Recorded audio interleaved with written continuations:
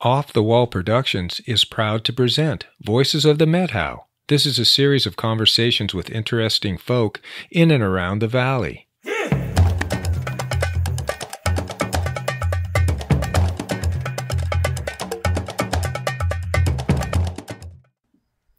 This is part 2 of a talk on the geology of the Methow Valley given at the Interpretive Center in Twisp on June 30th, 2019 by George Wooten and Bruce Morrison. George is just finishing up and Bruce is going to start his portion. Now when I just worked on these little things, and then Susan did her magic and made it beautiful, but you've really got to spend some time and walk through here at your leisure. We just wanted to introduce it to you and get your case up and come on in here and actually find a space. So the project I'd like to do is continue working on it. If you all could contribute toward the project, either money or perhaps bring some good rock samples in, some good fossils that you know exactly where they came from, and donate them to the Interpretive Center, and we'll put a little number on the maps. Right there. Or if it's really valuable, we won't do that. But you know, right? And you can okay. McClure is actually metamorphic by definition, but it's considered grouped, and it's questionably grouped with the Twist Formation.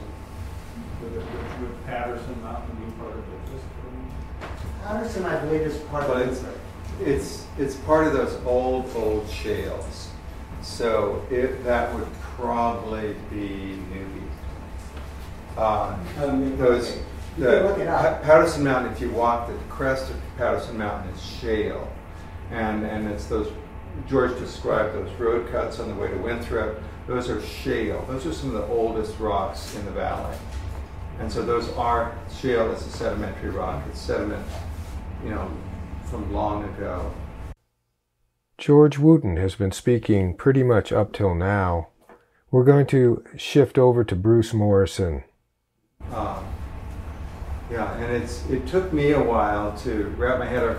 I always thought that that sedimentary rocks had to be younger than the granites, and that is not the case, especially here in the Methow.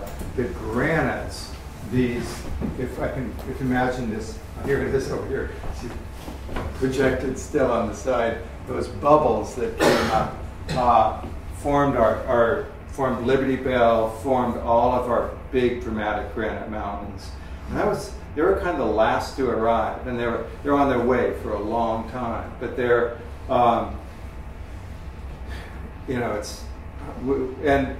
both my parents were geologists. Both my father, which is not that unusual, but my mother was also a geologist at a time when women didn't enter that field. And so I grew up steeped in geologic time, which is really helpful when you're faced with stuff that's going on. Global warming, yeah, sure. But, my father instilled in me that we're overdue for the next ice age. And he was a quaternary geologist. That means he studied the very last period in geologic history. And he was well aware of how we're in what's called an interglacial, okay? An ice age, the geologic name for an ice age is a glacial epoch. And glacial epochs can last for hundreds of thousands of years, a long, long time.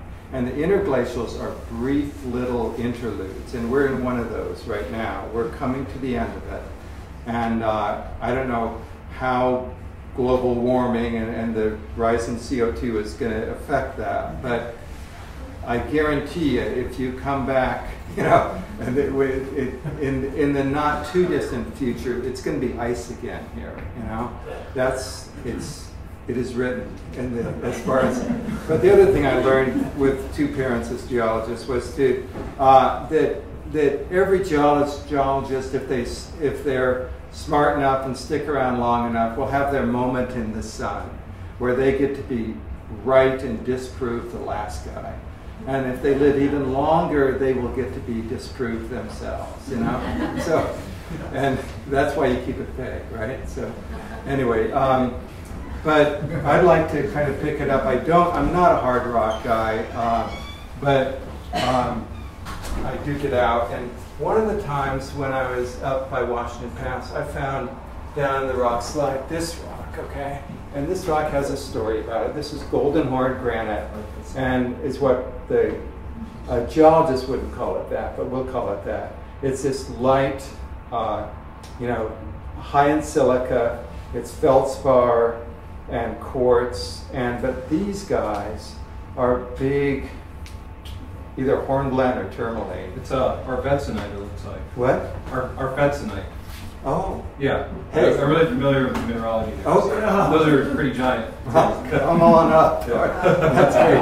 What is it? Arfvedsonite? Yeah. I'd have to look it up on my phone, but it's a relatively rare mineral, and you know, a lot of rare earth minerals are found there, and geologists go from all over the world to find new minerals there.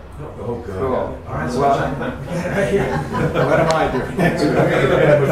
Anyway, I want to show it. One thing, you know, crystal size indicates when you have large crystals, there's only one way crystals form, and that's slowly over time. So when you get crystals the size of those guys, and there are other large crystals up there, it indicates how slowly that the granitic pluton cooled. It had a lot of time to work and it was relatively stable too in that formation. So I'm going to, especially with a mineralogist here, I'm going to get off.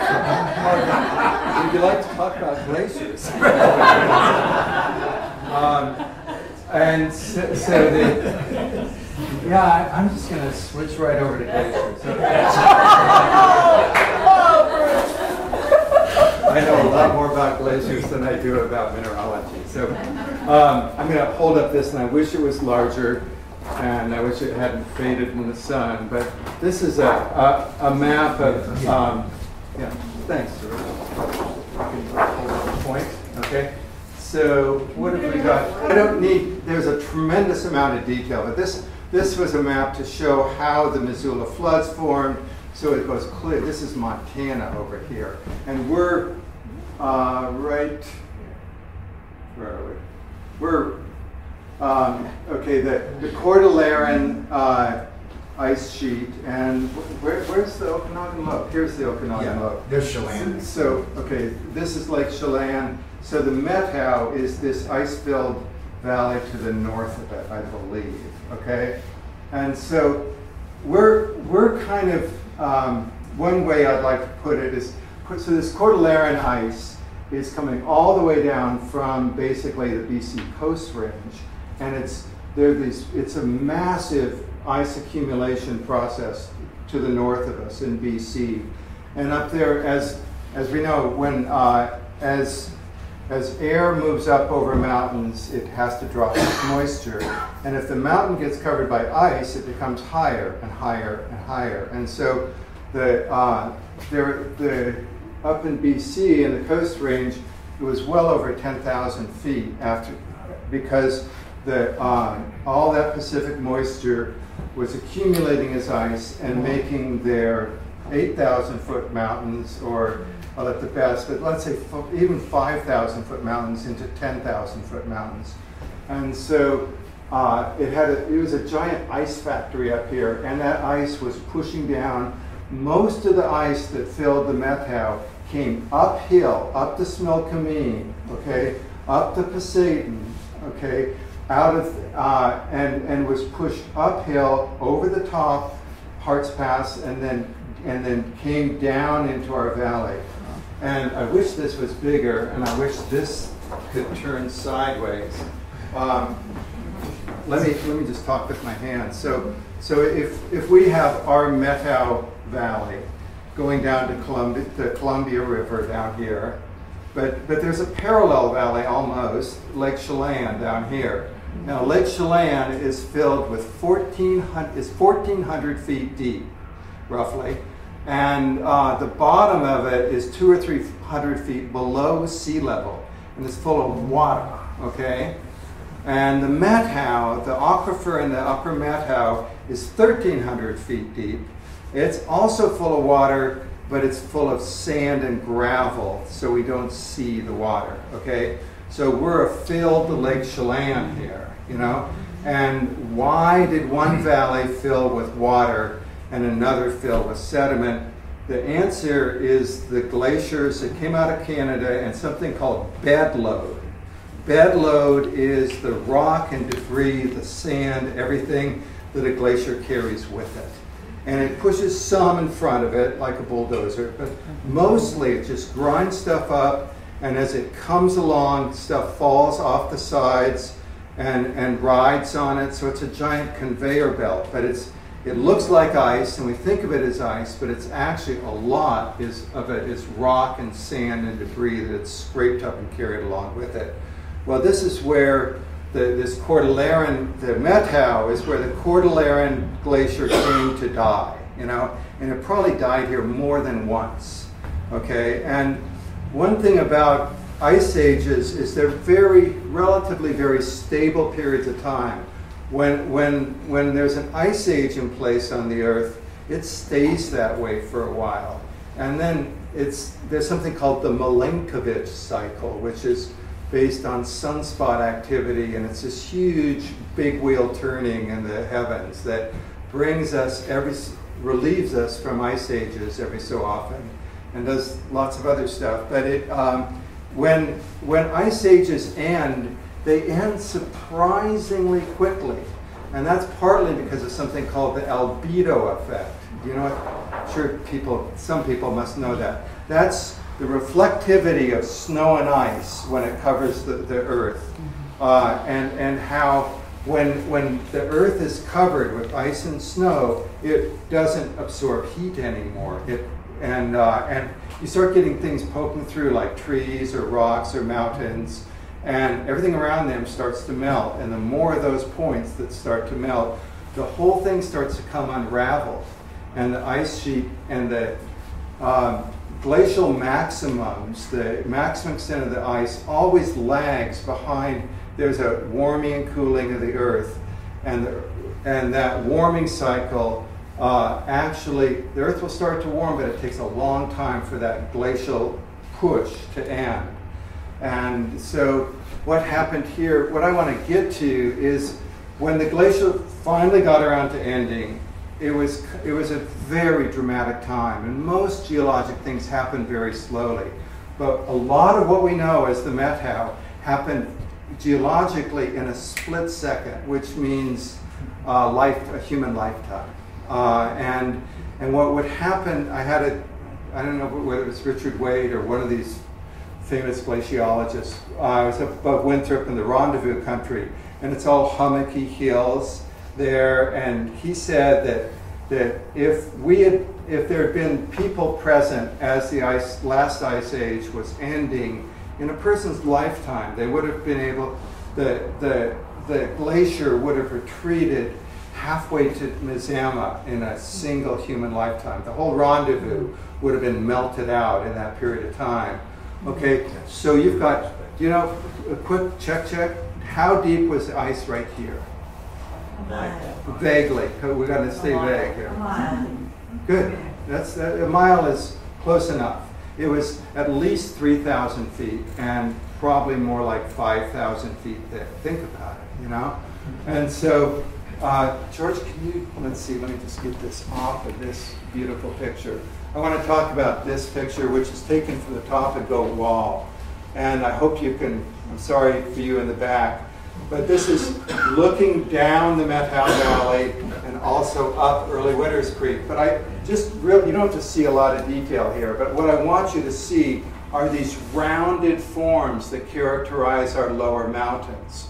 This is Sandy Butte, so we're back here. These are the Gardners? Yeah, must be Gardners. This would be Silver Star. And so notice that the top of these peaks, you can probably even see at a distance, are sharp little points, okay? And there are no sharp little points on any of these mountains down here, okay? That's called an arête, okay? When when the glacier's flowing around a high point of rock, in this case the granitic pluton, that is new enough that it hasn't been ground down yet. Anyway, it plucks rock away from the sides and produces what's in mountaineering terms called a knife edge ridge, you know? And the arêtes, okay, also are called nunataks, I believe, when the rock that sticks up through an ice field. So when we look at this, we can real graphically see these ridge tops here are in the neighborhood of 6,000 feet. And that's about the surface of the ice was at about 6,000 feet. Our elevation is 2,000 feet. So 6,000 minus 2 is about 4,000 feet of ice, roughly. And so anything 6,000 feet or less was deeply covered by ice, and these were the only things left poking up. So when the glacier melts, you've got this time of rapid glacial retreat when the whole landscape's basically coming unraveled. You've probably got ice, remnant glacial ice in the center of the valley, and on the sides of it, rivers form. That water is a huge amount of water pouring off of everything that would put our present-day Methow River, this would be 100 or maybe even 1,000 Methow rivers all running off at once, all filled with sand and gravels, looking for a place to dump it. And wherever it gets impounded, wherever there's an obstruction, wherever it basically meets other ice trying to do the same thing or other deposition, it backs up and it drops its sediment. So George showed you this map of the Methow here, and he said that he did all these yellow marks. If you can remember when we were looking at the blue and the green and stuff, there was all this yellow stuff scattered around. And what that is largely is yellow is the geologic color for alluvium. And alluvium is sand and gravel, basically. It's waterborne sediment. And how did it get there? Because a lot of those places are not, where you see those yellow patches, are not the bottom of valleys. They're up on the ridges. For instance, all the problems we've been having with our loop-loop highway sliding down the hill, it's because they built it on those perched alluvial sediments, mostly sand, hundreds of feet deep. That was left there, not by water, not by any water that we know. It was water, but it was those melting glaciers, and that material was the rivers that were carrying it were impounded by something, and they had to drop it. As soon as water stops, it has to drop its that wouldn't be bed load, but it has to drop its sediment. And so that's how we got all these stranded alluvial sediments that cap a lot of our ridges and end up in really improbable places. They also, there's something called came and kettle topography, which is a geologic term. Came refers to came terraces. So the terraces, as we drive down the Methow, you'll see on the sides of the valley these long terraces along the sides of the valley. And those were formed by these, at a time, I'm going to pretend like I know what I'm talking about here, but I think they were formed at the time that there was still core ice in the center of the valley and these rivers flowing on its sides, full of sand and gravels. And as the ice melted down, so came the water, and all those sediments that they were carrying got stranded and formed these big terraces, where the Tice Ranch is out by Beaver Creek, and then also classically up at Twin Lakes themselves, those pothole lakes, we call them potholes, were formed. The geologist says, how does something form in sand and gravel that doesn't have a way out? How can a hole form if there's no way out, if there's no way to cut it. And the thing is, it's basically, I'll say it's been proven that what happened was chunks of ice, like icebergs, were stranded in all those rapidly pouring off sand and gravels and were buried. And then the whole thing filled up. And then slowly over time, those buried chunks of ice, some of them, like down at the mouth of Alder Creek, there's a kettle there that's almost a quarter mile across. And that's how big a chunk of ice had to be buried and melt. And the Twin Lakes are also big. Those are called kettles. And up by where the high school is, up by Twin Lakes, if you walk through those woods and stuff, there are little kettles that are scattered all through there. The Earth is constantly reworking whatever rocks it's made before. So when George describes the volcanic sediments of Twist River, okay, now those are volcanic sediments, okay? That's volcanic rock that has risen to the surface and been eroded into sand and gravel, gotten redeposited, reburied, cooked again into rock, okay? But it's volcanic in origin, but here's where it blurs the line between sedimentary and it's igneous material that's been turned into rock after it was eroded and turned back into sediment again. So the Earth is constantly turning things around.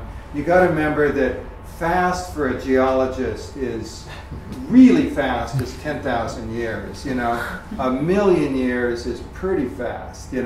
So our sense of speed and how, but then what happened? The guy who came up with the Ice Age flood, J. Harlan Bretz, the idea that there were giant floods that came down. They didn't make it quite, they made it into the mouth of the Methow, and they stranded those big basalt boulders you'll see down below the town of Methow, clear up on the high benches. They're giant basalt boulders that were rafted here by ice, okay? Those came from the other side of the Columbia and were pushed up here in those Ice Age floods. But that man, the man that came up with the Ice Age floods, was discredited and ridiculed for 40 years. And then now he's a geologic hero, okay? But that's how geology works. It takes a long time to catch on. When was the Great Missoula Lake flood, and how long did it run that for? Well, there was not one flood. There's evidence that there were probably at least 50. It happened up to 50 times. I could hold up that funky map again over here in Montana, the glaciers, of course, coming down from the north in long finger, down the Purcell Trench, down all these big trenches out of BC, and at the same time the Columbia River was also trying to come down, and the Clark Fork, all these big rivers, and they were bigger than they are now because they were carrying all this meltwater, and these glacial lobes would block those and dam up and form very large lakes, and then that ice, those ice dams would break, and they would break by a combination that ice floats on water, so water would, if it could ever get underneath it, it could lift that. It also, flowing water erodes ice, so those two things, once those dams breached or started to breach, they would suddenly just rip themselves, they would get ripped out, a huge amount of water. I wish I could. We probably had our own version, so when Methow and Shewak came together, the Shewak was blocking the Methow. And eventually the Shewak melted back enough that formed the Methow back melted back. The lake that formed, Glacial Lake Missoula, at times is theorized to reach the capacity of Lake Ontario. Many times. And that ice wall formed many times to block it. It was breached, and it is theorized that that body of water, the size of Lake Ontario, emptied in 48 hours. Whoa. So that's the force of this. I've heard it, described as, imagine a wall of water 10 miles across, 600 to 900 feet tall, moving at 45 miles an hour. Yeah. Good luck, It was said you could have heard it an hour before it reached you. Wow. That wasn't the largest one. The largest one was in Canada, like Agassiz. Yeah, we're talking about this Glacial Lake, Missouri. Right. So we had them too, is what I'm saying. So when you look at those glacial sediments on the Chewuk and on the Loop, and if you go over to the Chewuk, you can see that there's a waterfall at 5,600 feet elevation over the top of Tripod Peak. And if you look at it with stereo glasses, it's about 300 feet deep. A big, beautiful waterfall that funnels directly into Pipestone. So that was feeding that Pipestone Glacier, this huge temporary waterfall. Pipestone continually got it, and those big rocks, the big rocks at the base of Stokes Ranch that are this big around, that's the sand. So we had huge floods too, but not quite as big as. Yeah. So when you mix glaciers, water, and sediment, you've got a very dynamic thing going on, and it's constantly, especially in times of climatic change.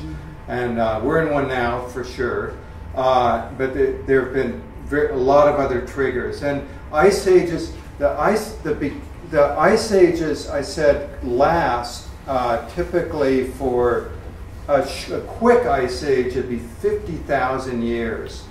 Several of the ice ages have lasted over 100,000 years.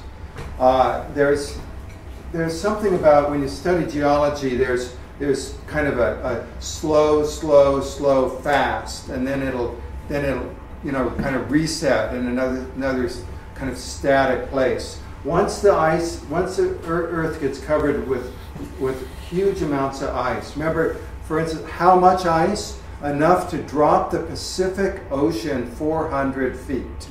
Imagine that. That's all perched on continental.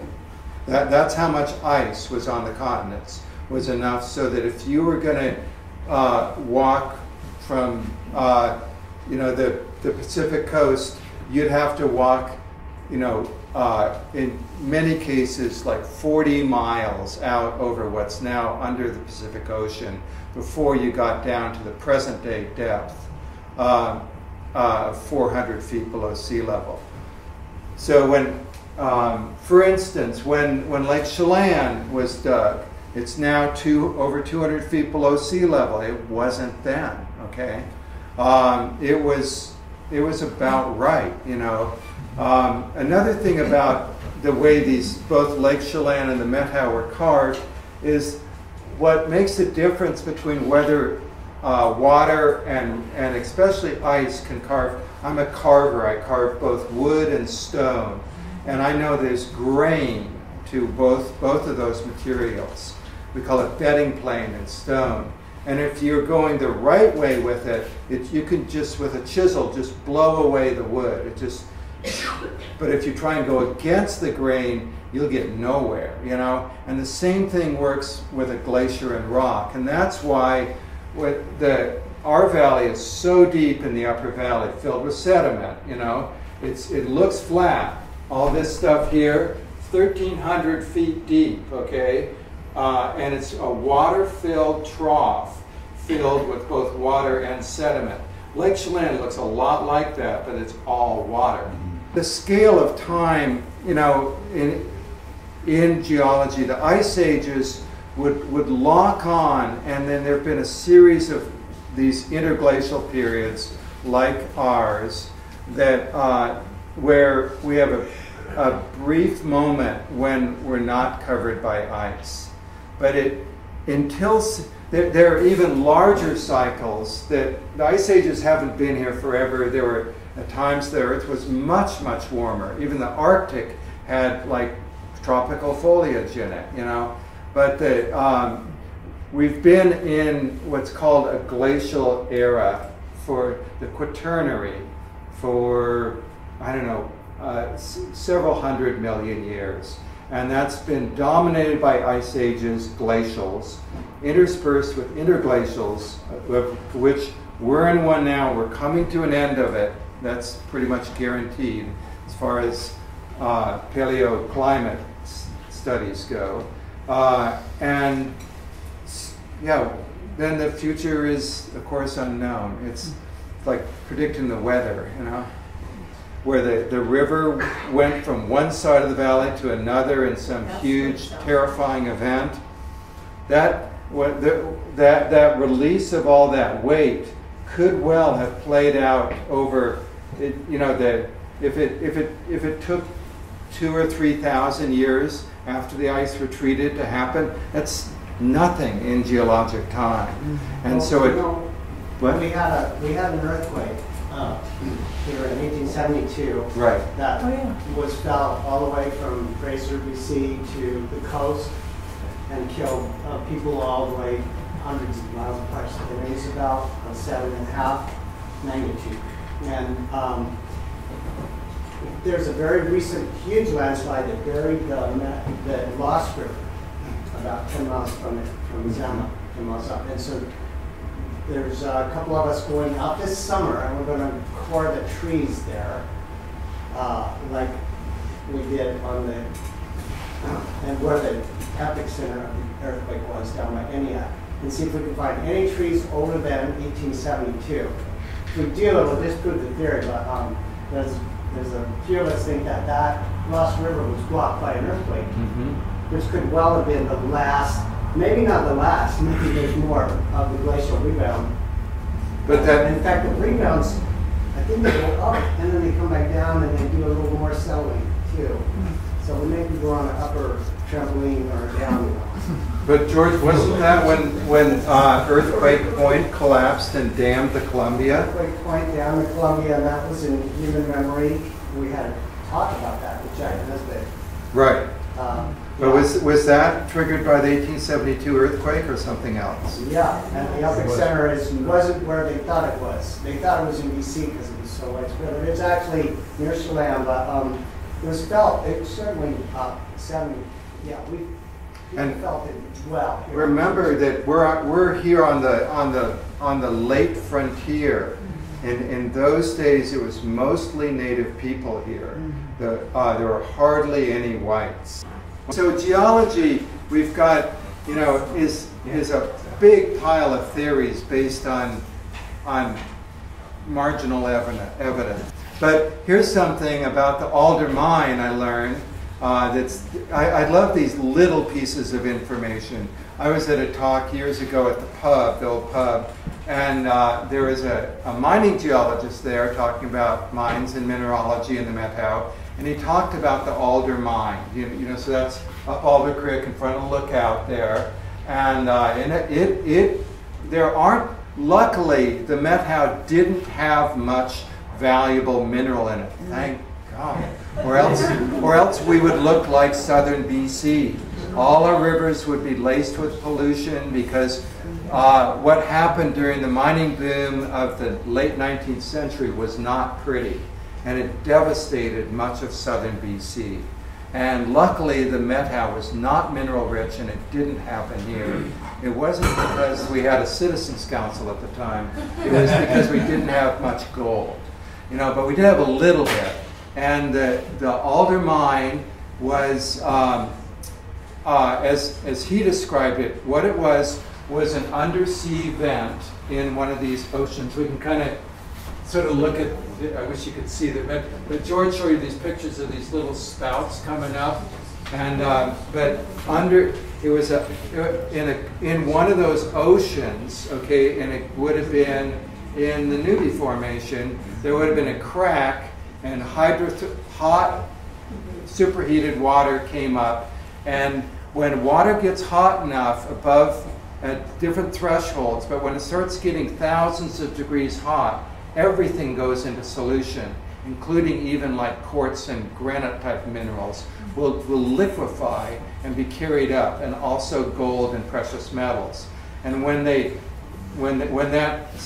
jet of hydrothermal hot water comes out on the ocean floor, it chills, and cold water can't hold it. It supersaturates and deposits those minerals, so it forms a little mini kind of an undersea.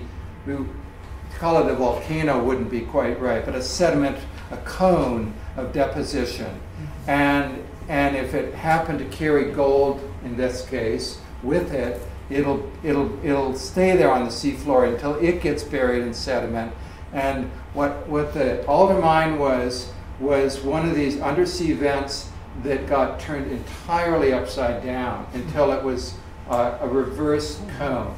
And so when they found it, there was this broad field of fairly rich gold ore. And as they mined it, it actually got richer and richer, but smaller and smaller. And then when it was gone, it was all gone, because they had mined it. They'd mined this upside down conical deposition. And he says that there's something in that ore has a characterized, if you look at it, I wish I had a sample of it, it's got a little bird's eye look that's classically a signal that was an undersea volcanic vent deposition. Are we wrapping it?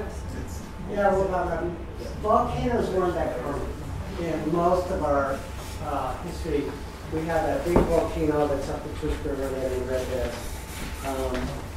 We've been looking for obsidian for a few years, and there's a basalt outcrop of the Valley Mountain in the Canadian border in the Pacific Wilderness. And Tripod Creek is a volcanic flood. If you go there, there's a basalt column. And that's about the only volcanoes that I could point to other than sedimentary volcanoes. So we actually have, Carolyn knows more about this place than I do. So here's a sample of ore from the Alder mine. And it doesn't have that beautiful bird's eye thing I was talking about, but it is gold ore. And then significantly, this is a sample from the azurite mine, which that had a slate creek. You could smell the sulfides in it. And this was probably the richest mineral deposit in our region. The Alder mine, the azurite mine, was the gold ore was so rich it was worth building a road over Katy Pass to get to it. And it was heavily mined in the 20s into the 30s, and probably by everything collapsed. The price of gold dropped when we went off the gold standard in 1937 or something like that. The mining industry in the United States collapsed because we started making paper money that no one told us it was worthless, but it wasn't backed by gold anymore. And so the Alder mine, among others, shut down at that time. But this is, if you want to look at these rock samples up here. And then, of course, flipping it back, back to that. This is a piece of the Winthrop sandstone, and it came from right here where the Winthrop sandstone crosses the valley, and there are fossil. You can go up there and find fossils there today. These aren't very great examples, but these are some of the leaves that are there. These are leaf fossils from Republic that are much easier to identify. Karen actually found these, but they're examples of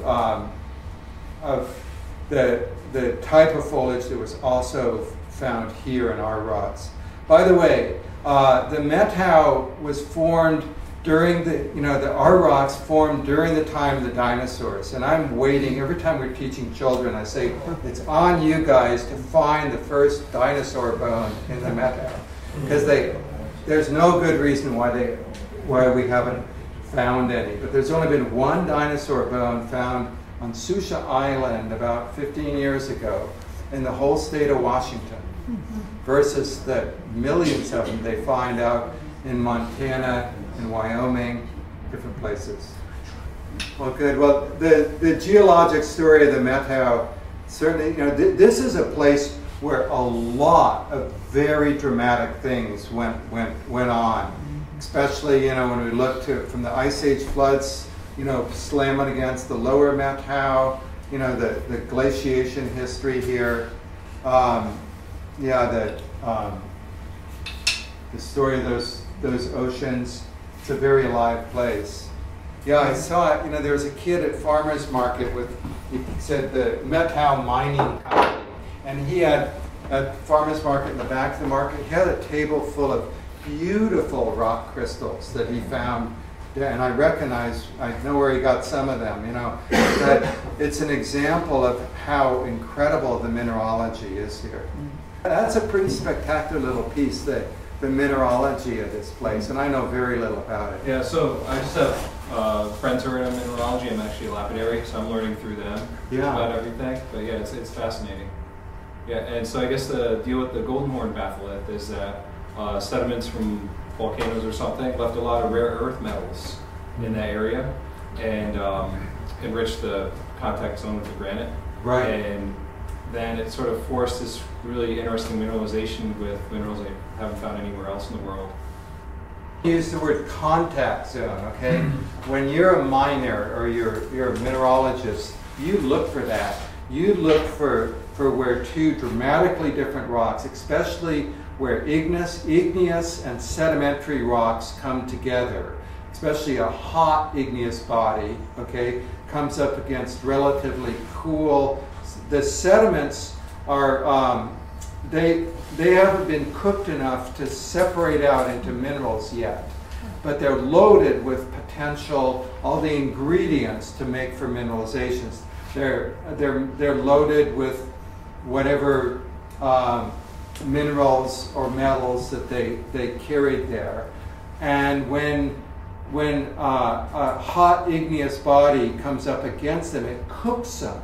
And often there's water present, and that water, when water gets hot enough again, everything goes into solution. If you get it hot enough, if you have water under pressure present, there's no rock, no metal anywhere on Earth that doesn't at some point go into solution. And when all those things are in solution, what's called hydrothermal activity gets forced out through all the cracks and fissures. If you look at these, there's a great example of it. This is what happens. Can you? Yeah. Okay, you can see it well enough. And notice there's a crack right through it that stayed open and full of crystals, okay? That's what happens. These crystals are mostly quartz, that's silica, okay? And silica doesn't go into solution until, I don't know, 3,000 degrees, something like that. It takes a lot, it has to be cooked to get silica into solution. And so it invades these, some places it didn't fully fill the crack, but when silica precipitates, it forms crystals, and those crystals will be quartz crystals. On the Golden Horn batholith, because of those rare minerals, the quartz up there is mostly smoky quartz because it carries mineral with it, and of course there are other pure minerals that will be deposited as well. Yeah, the thing with the smoky quartz is it turns smoky from natural radiation in the rocks. Wow. Yeah, but there are some super interesting inclusions in smokies. Yeah. So get out there and find those dinosaur bones.